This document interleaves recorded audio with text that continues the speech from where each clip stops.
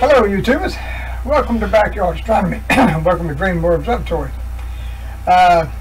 Before we get started, there's a couple things I need to lay on the line here. First off, we got bad weather all the time. Number two is I use a OCS, which is a one-shot color camera, and that's usually all I shoot with. All my cameras have been that. I do not have time to do lengthy photography with. If I'm going to shoot a picture for 2 hours, it's going to be color. I can't shoot 3 or 4 filters and then a lumens filter and have 8-10 hours tied up in one picture. I just don't have time for it. Not with the weather I have here, and as often as I get to shoot, it's very pitiful. So that being said, if you need to find out about the mono camera and using filters, there are other websites that you can check out that do have a lot about that. On this site, we are working with beginners, and we're also working with one-shot color. This will also work pretty much with DSLRs. So that being said, let's get to what we come here for today. Today we're going to talk about something called setup for deep sky imaging. Wonder what that is? Come back and we'll find out. Welcome back. Today we're going to talk about setup of deep sky object imaging. Sounds heavy, doesn't it? Well, excuse me, it is a little bit heavy, but every time you go out, you need to have a game plan. If you go out without a game plan, you'll spend more time trying to get stuff to work, kind of like what I do, or you're going to shoot pictures. One or the other. You're going to do one or the other. So it's best to have a game plan so you can get everything together before you get out there in the dark. Doing it in the dark is a little bit rough. I've come up with a game plan and made a little outline of it, and you're welcome to copy it down. In fact, if I was you, I would do just that and keep it handy near my telescope. Use it for a couple of times when you go out, and you will eventually have a smooth running night. I know I haven't had one lately, but we'll get there. Okay, let's have a look at it and see what it is. Okay, this is a diagram, or actually a outline of what my game plan is I'm talking about. You see it's in 2 parts, one called pre-planning and the other one is set up telescopes. And you notice there are only 8 steps in setting up your telescope. Now, we're going to talk about pre-planning first. Weather. What is it we can do about weather? Well, on weather, we can look at the weather channel, we can get on iPads or computer, and we can find out what the weather channel has on there. We can do all kinds of things like that to see what it is. Another thing you can do is look out the door. But that's not going to tell you what's going to happen tonight. If you live where I live, it's so unpredictable, you kind of play it by ear. So weather is we're kind of hung up there. We have to kind of plan our night around the weather, period. Choosing your objects for imaging. You say, well, I know the objects I want to pick. Well, that you need to go a little further than that, because the sky changes over periods of time. And just because you remembered something was there in the east or something was there in the west doesn't mean it's there now. So before you ever go out, the day before, during the week, or whatever it is, you need to pull up a program like a planetarium. A stellarium is a planetarium. Starry Night, that's another one. There's a few other programs have planetariums in them. You can get on and Google, and you can download a couple of free ones that will actually be pretty good. What you want to do is you want to look at the objects in the area that's available to you in your area. I mean, sometimes you have trees, sometimes you have houses. So you need to know what's available visually out there first. So once you do, you can actually determine what objects it is you want to look at. Or photograph. Another thing you have to take in mind is how long are you going to have? So say for instance you're only going to get about 3 hours, maybe 4. You can't get out there at 1 or 2 o'clock, and so you're only going to have a couple hours.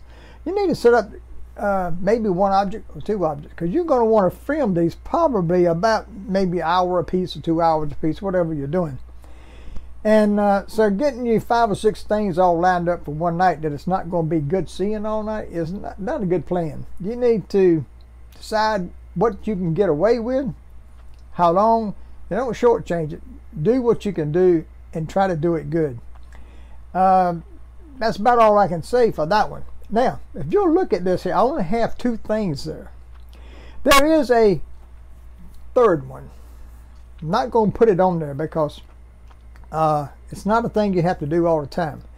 What I'm referring to is particularly any kind of programs that you have that do any kind of control work, say like PhD2 for your guide scope. It has to be installed and it has to be set up. Now, you may not be able to get it operational until the first time you go out there, but you got to get the stuff installed. That's a lot of information that you've got to put in there. Any other programs that you're using that require information or set up before you ever use it the first time, you need to do all this ahead of time. Now what I'm saying is that it's a one-time deal. You don't need to do this every time you get ready to plan to go out. It should already be done. There are some other things that you can do, like align your scope, set your all your equipment up, tie your cables down so they won't get hung up. Make your pad to put your portable scope on. We're going to talk about that one too. But anything like that you need to do ahead of time, so it will always be there and already be done. You won't have to deal with it. Well, so I guess we could say that that number 3, that's imaginary number 3, is probably very important. Don't forget about that. You got, remember in the video that we did that was introductory to astrophotography, there was a lot of things we went over about what kind of equipment, programs, and all that stuff you need to do, alignment, collimation, and all this. All that stuff needs to be done during the daytime or any night that you can do it, but not when you get ready to go imaging. It should already be done. So you need to get that kind of stuff took care of.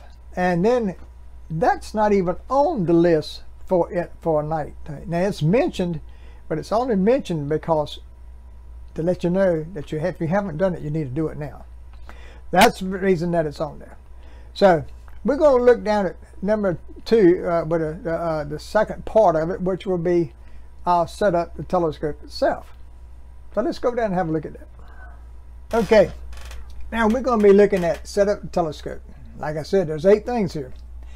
First thing you see on the list is it says locate telescope to site. Now what does that mean? Well, it can mean that you have a portable scope that you need to set up before it gets dark, or you have an observatory. And we're going to deal with both of them. The main thing here is that you got to let it cool. Some of these small refractors that you're using and some of the reflectors probably only require about 30 minutes to cool off. Maybe 45, maybe. I'd give it 45 minutes. Go get you a cold drink and let it rip. Now, if you got a big SCT, it might take you as much as an hour. That all depends on how long the observatory has been shut up in the daytime and the sun's beat down on it. And it might take you a little longer. Now remember, SCT is kind of closed up on both ends, so it's going to hold heat in there. And you got to get it out, or you're going to have some sorry pictures.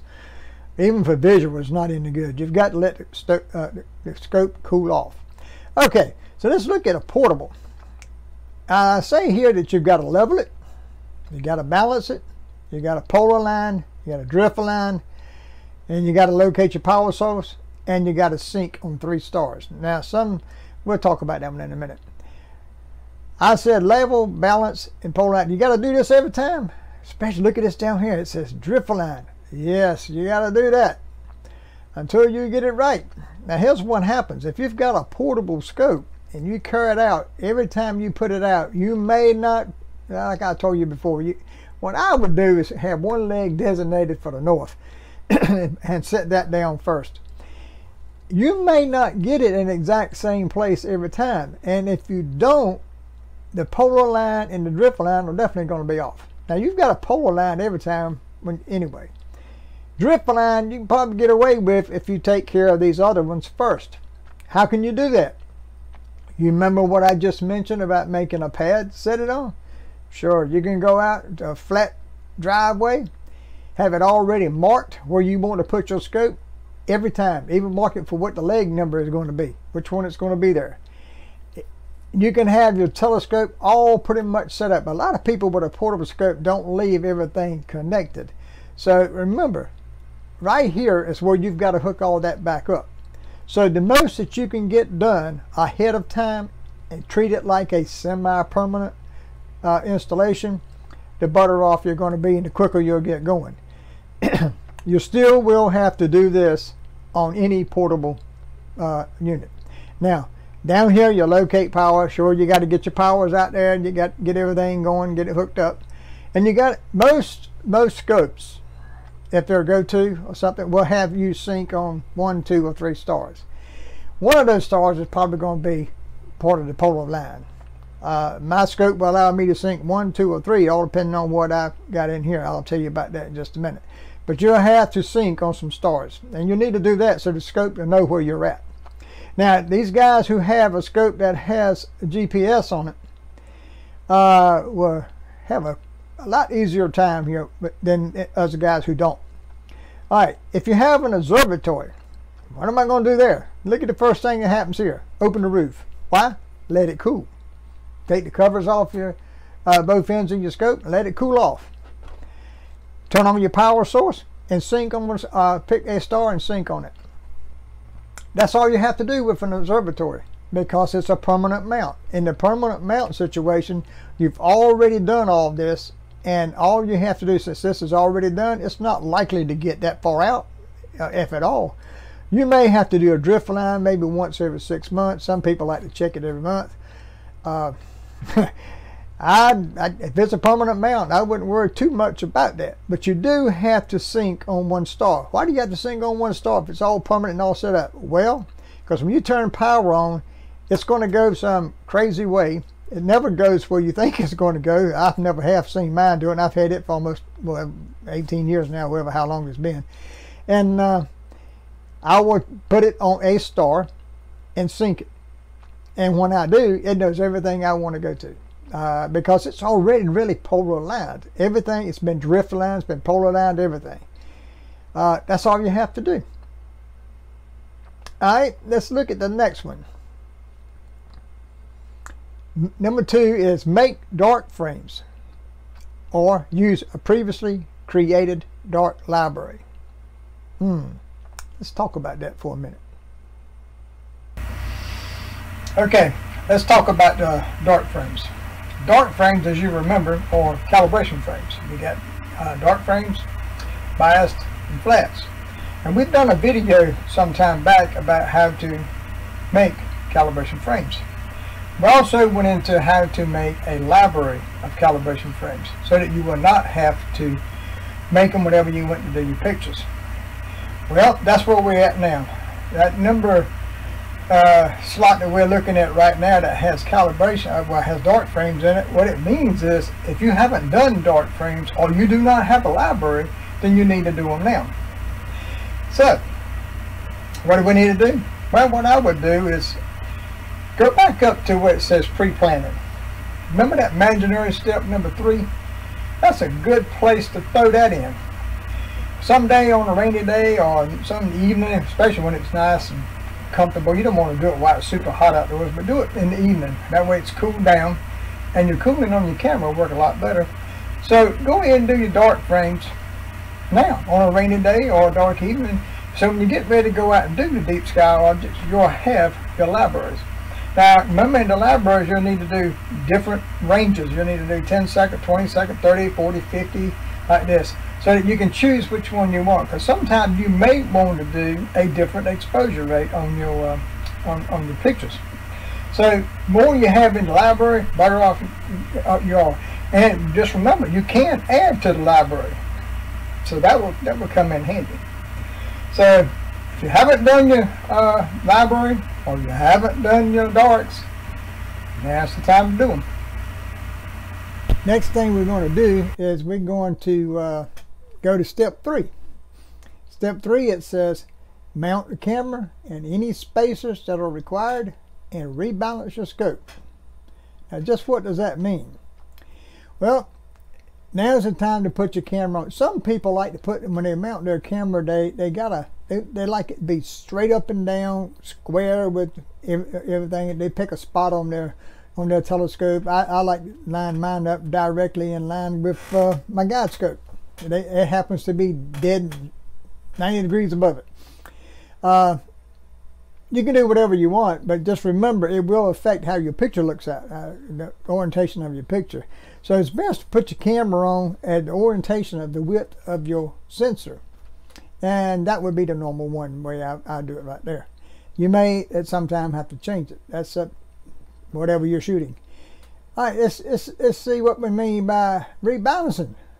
Rebalance? Why will we have to rebalance? We've already done all that. Well, sometime when you put on a camera, especially if you're going from, say you change your exposure, your F ratio, and say I'm shooting with an F10 scope, and I'm doing some real deep sky small stuff, and then I want to do something that's really big, say Andromeda Galaxy.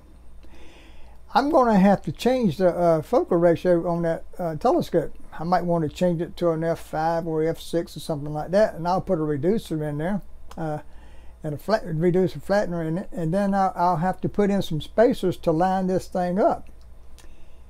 Let me show you what I'm talking about. Okay, let's look right down here.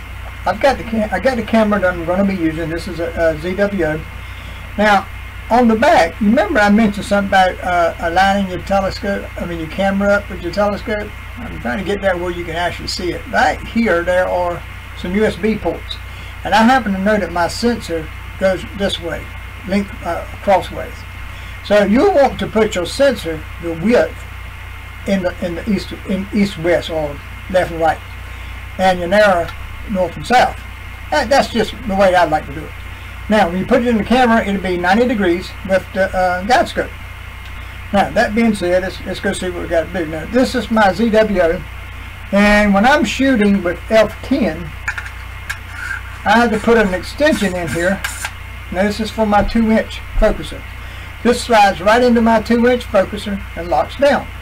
So all you see is the camera sticking out. Now, I've already had the telescope balance for this. I already have the focus set for it. I don't even have to refocus. I usually fine tune it. That we'll talk about that in a minute. But now this is for my F10 setup. If I want to shoot F5 or F6, I've got to change this whole thing. So what I do is I take it back off, and I have to change this. Now you'll see why I have to change it in just a minute. This will not fit this. So I have to have a different set. This will fit this camera, but it doesn't fit that nut. Now I slide this right on, screw this right in, just like you see here, and now I'm ready. But see, it won't go for my 2-inch because I wouldn't want to put it in my 2-inch because it's no way to really center it. It'd be loose. So what I want to do with this is I've got to have 55 millimeter from my sensor to the surface of my field flattener or my reducer. In order to do that, I have to put in some spacers. I have a 6.5 and 11. That's 17.5. So I have to put in some in here to make up for what I got there. Now, this one will actually screw onto this. This will make it convenient. This makes it look like you're hooking up a key adapter. Now, I'll screw this into this, just like, kind of hard to do with one hand and do all this shooting stuff, but we'll get there.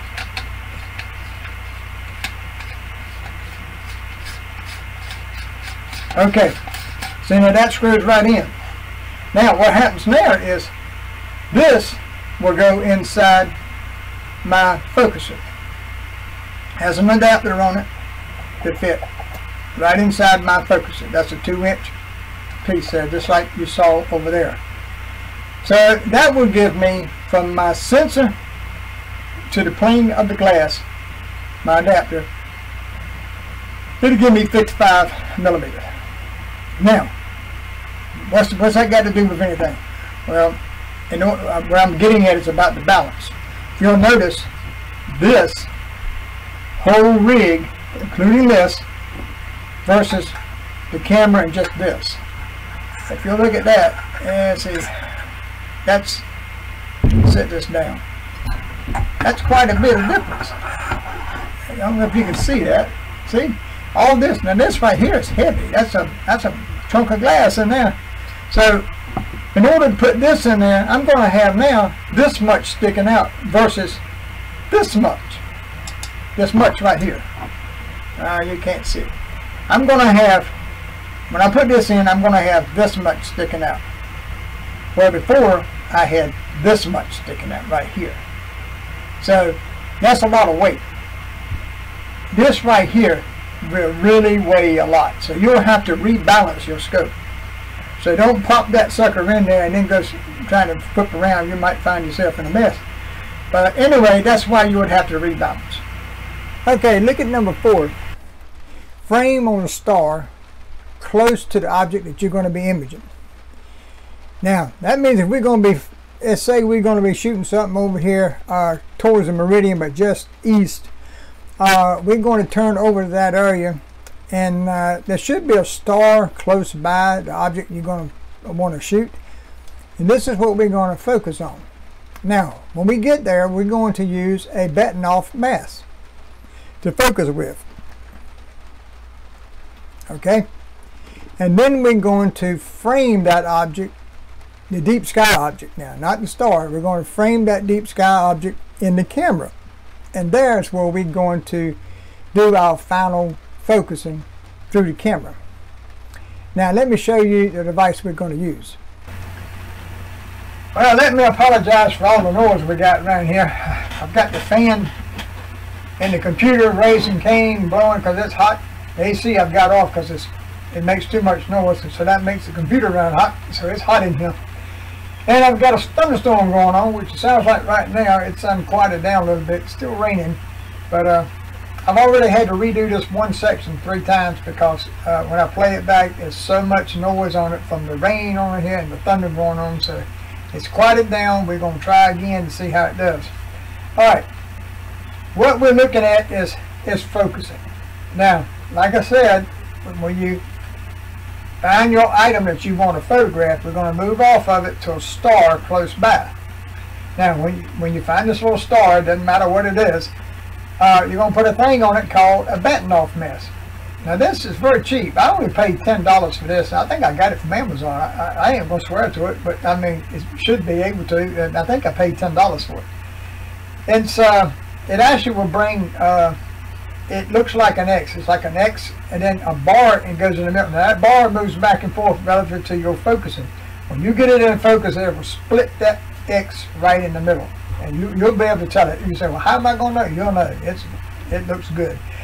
Now, once you do that, we're going to call that rough focus. Now we're going to move over then to our object. Now you say, well, why did we do that on the star to start with? Well, sometimes you can't see the object. And if you're already out of focus, you won't see it in the telescope. Sometimes the object won't even show up in your telescope until you bring it to a focus. So find your star that you know where it's going to be right close to it and go ahead and focus. Always try to focus on a star that's in the very vicinity of what you're looking at or shooting. It will be more accurate focus. Okay, the next thing you're going to do is you're going to move your telescope to the object that you want to image. Now when you do this, you can use it button-off mask still. It's particular if there's a star located, say you're doing, I mean, you can use any little star that's inside the image you're going to use and still use this and still try it. But you can fine-tune your focus right then. It will be pretty much in focus.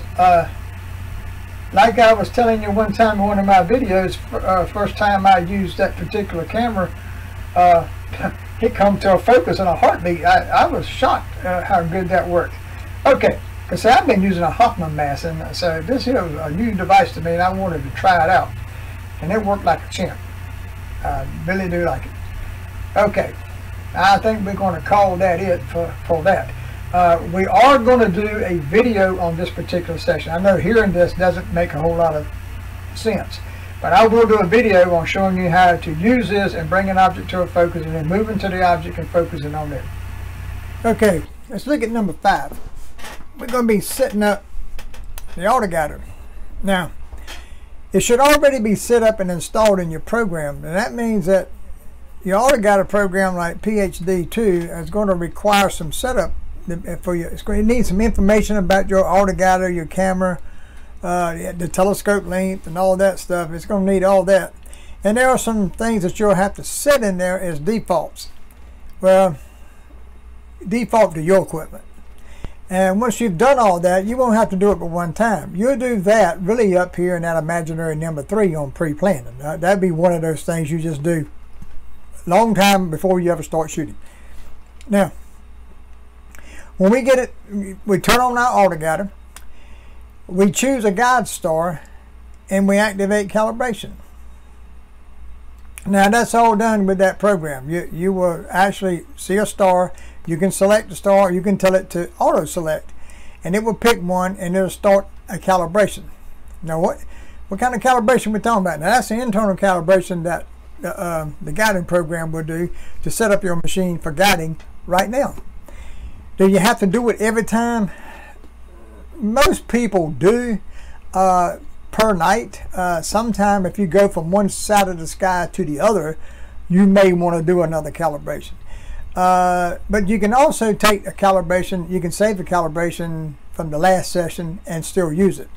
It may not be as good as what you could get it tonight, but it's still probably still work.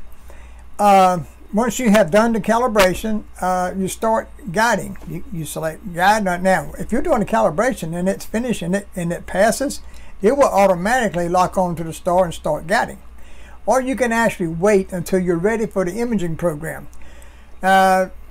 If you don't have an imaging program that you can put objects in before you go out, such as Generator Pro, you can put stuff in it to actually, you can plan your night, is what you can actually do. But in other programs you can't, and you'll have to, like right now, go ahead and tell it what you want to do and set up the file that you want to pick, want to store there. Minor stuff, but anyway, that's where we're at right now. We are ready to go. We're right here at number 6. Can you believe it? It's only 8 things in this, and number 6 is where we actually start taking pictures. We will now start, well, you got to have a program in there to take your pictures with. And that's going to be either Nebulosity, or it's going to be Sequence Generator Pro, PixInsight, some other program. You need to pick the one you want, and basically speaking, those will already be set up, except for some minor things that you can only set up whenever you're getting ready to actually focus. And so that's what I mean here by setting up. So you'll actually get your imaging program ready to go right here, and you will capture your lights. Now the lights are the images, the pictures that we're talking about, your main deep sky object. Now you could be 100 of them, 40 of them, 50 of them, whatever, how many you're shooting. 2 hours worth, hour worth, whatever it is, that's where it's happening. Now when you're finished, you're going to have to capture flats. Why? Well, the reason is because every time you do something with your telescope, basically something's going to be different. You're going to focus. Remember that step back up here?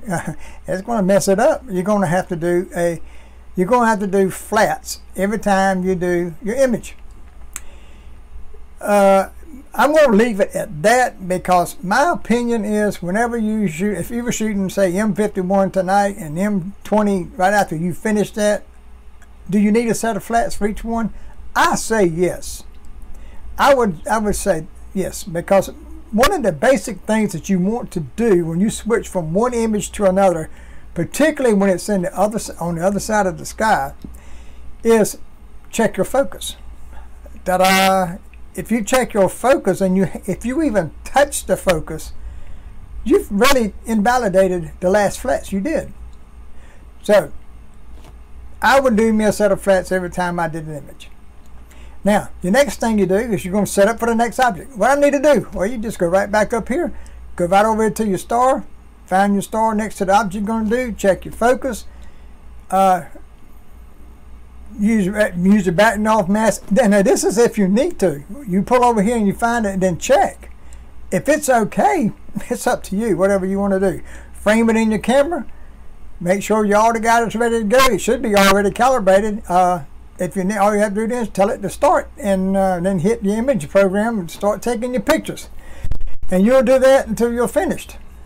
Will you do another set of flats? Absolutely. In my opinion, you will do another set of flats. Once you're finished, the next step is number 7. You shut down your equipment, you park your telescope, shut off your power, and store all the equipment. Need I say more?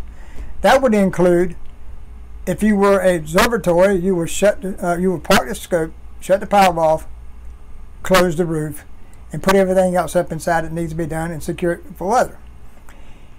And then what you need to do, you're through for the night. Number 8 is something that people do tomorrow, the day after, whatever. Get them a nice cold beer and sit down with this stuff and start running your program to process your pictures. You're going to calibrate, align, and stack, and combine all frames. Now, that all depends on the program you use. That could be PixInsight you could use, Deep Sky Stacker, Auto Stacker, Nebulosity. I prefer to do Nebulosity. I do all that at one whack in Nebulosity. And the output from this will go to your final processing with the program of your choice. And that could be a lot of programs. I'm going to pretty much leave that to you. I prefer using Photoshop. You can actually come up with the image right here. I prefer to only have its output from the calibration and alignment and stacking, and then take that image and put it into Photoshop and then do the rest of the work there. That's what I prefer to do.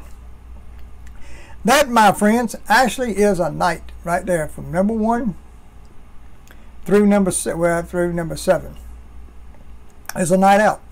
And it should not take you long to go from 1 to number 6. Shouldn't take you very long at all. Now the first couple of times until you get used to it. Now if you're on a portable scope, this is going to take up most of your time right here. But most of the time that will speed up after you've done it. Set you up a little plan like I suggested you do. Once you do that, this will zip right along a couple of times and you'll be down here in no time. So this, I hope, will give you a good start on how to get out there at night, because this is a lot of information that gets thrown at you and you say, how in the world am I supposed to keep up with it? And this is the method I've come up with. Actually, I pretty much do this anyway, but I decided to put it on paper and share this. Okay, so that's going to pretty much wrap this up. Okay, that'll pretty much wrap up. Remember, this list is not all that big. It looks scary at first, but it's not. What's that? Oh yeah, I got on a jacket. No, it's not winter time. It's dead of summer, and it's hot. It's hot in here. No AC on. But I got this for my birthday. This was my birthday month, and my son actually gave me this for my birthday. And he made a comment on it. He said, is that going to be something you wear, or is that going to be a display item? And I said, no, I'm going to wear it. I said, I'll wear it in my next video. And he just laughed and went on about his business. Well, this is a commemorative jacket. It's from NASA, and I'm a NASA fan. I do love the space program. Every so often NASA produces a jacket that's a commemorative. Well, they do one, I think, pretty much for all the flights, but they do a commemorative to represent something every so often, and this particular one represents or commemorative to the 100th flight of the space shuttle. Of course, there's a lot more space shuttle flights, but this one here's for the 100th. And then the space shuttle program is no more. But it's a nice jacket. Thank you, son. And I thought everybody would like to have a look. See, it's pretty. Yeah, got a nice flag on here. The medallion that represents the 100th flight, and of course an NASA emblem. Okay, let's get back to our how-to. Don't let that scare you. There's some things in there that we're going to actually make a video to assist you. I know all this information. So, what in the world am I going to do? Well, you take this list and you use it. Use this list. for a few times when you're setting up. Now don't go out there tonight and try to throw this thing together. You need to go and look back, look at all your stuff, see what, remember the video we did about what you need to do for astrophotography? You need to look at that one, because if you'll notice, that's mixed into this. Those are already there. In the first 5 steps, you're taking care of them. But they're done one time. You don't have to do them but one time. Anyhow, you need to go through your system, make sure you're ready, and then you go out, take the list out with you, and go right down the list. There are some things on there that will be videos, let's see, we're going to use like the setting up for the frame and focusing with the batting off mask. We'll do a video on that, show you how to use it, and I'll do a video about the, using the altogether, how to set that up, and how to actually use it on the telescope. And I'll probably go one step further. I might even make another video that will actually show you how to drift the line with your altogether. And will make it a whole lot easier to do a drift line. Okay. As far as processing the last one down there, that will probably be in its own right. But the very last, well, I won't say that right this minute. One of the big videos I want to do at the end of this is a video taking this chart myself and go out here into the observatory, and we'll do a night. We'll put the film on and let it stay, and we'll do the entire night. Now, that's going to be a long film. The only thing is, it won't be long if you're doing it, because you won't have to explain it, and you won't have to show the things and all this stuff. You just go right down the list, pop, pop, pop, pop, right on down. You'll be surprised that once you start doing this, how fast that will be. It will be very quick getting from number 1 to number 6. Number 6, remember, is when you're shooting the pictures. So it won't take long to get there once you've done this a couple of times. What takes so long is trying to explain what you need to do and why you need to do it. So spend a little time with it, look at it, try to enjoy it. Okay, we're going to wrap this up. If you like what you saw, hit like down below.